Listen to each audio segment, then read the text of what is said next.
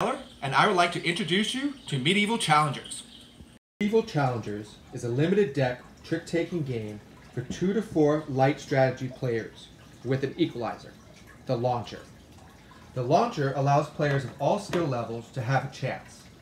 As players load their launchers, the anticipation grows, each player hoping their combination of strategy and luck will prevail. Sometimes, when you send your units into battle, they don't always land on their feet.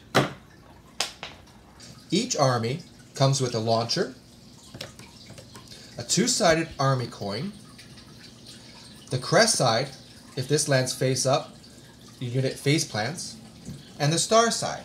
If this lands face up, your unit is active and lands on their feet. Each army has 30 unit cards. Each unit card has a title, it has battle points, it has unit actions, and some cards have battle conditions, such as enemy effect and delay of battle. Each army also comes with 2 flags. Flags are used to rally your face-planted units to their feet. And 2 shields. Shields are used to protect you from enemy effects. Now let's see how this all plays out. Okay, so first thing, every player takes their 30 unit cards and they shuffle them up. And they deal themselves 10 cards. Tallest person goes first. They're the initiator. It's usually me. So I'm going to start out with my Immortals. 80 points.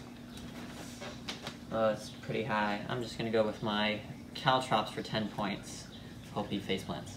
Okay, we ready? 1, 2, 3, launch. Okay, so as you can see the result here, I face planted. So I would have to turn my card over. But I don't want to lose my Immortal. So I'm going to play with one of my flags. If I play my flag, I get to turn my card back over onto his feet. I now win 80 points to 10 points. I get to take his card and put it into my med tent. This is going to count towards points at the end of the game. I can take my winning unit, put it back into my hand to use again. The flag being used is discarded. Army coins are loaded up, ready for another round. I won that last round. I'm now the initiator.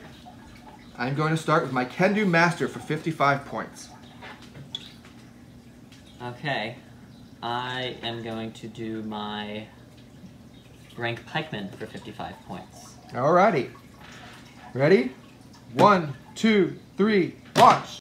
Okay, so as you can see from the result here, we both face planted. So we turn these cards over. They're still in play. We're trying to earn those. We continue on. Since I was the initiator, I play my card first. I'm going to play my 35-point Harpooner.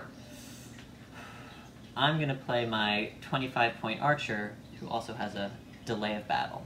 Oh, goodness gracious. Okay, we load up our army coins. 1, 2, 3, launch.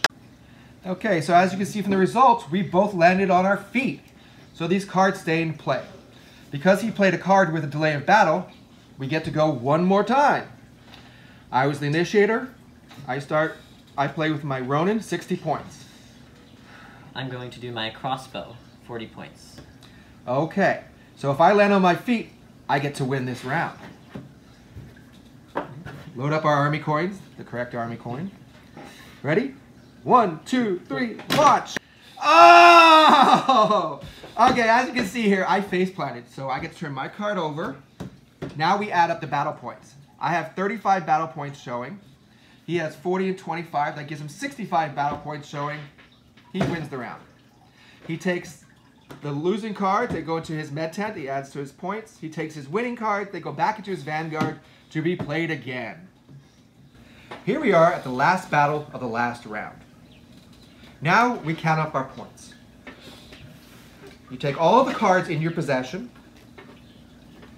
all the cards from your med tent, all the cards from your vanguard, and all the cards from your reserve. You add up all these cards, not their battle points, and the player with the most cards wins the game and is the winner of the Medieval Challenge.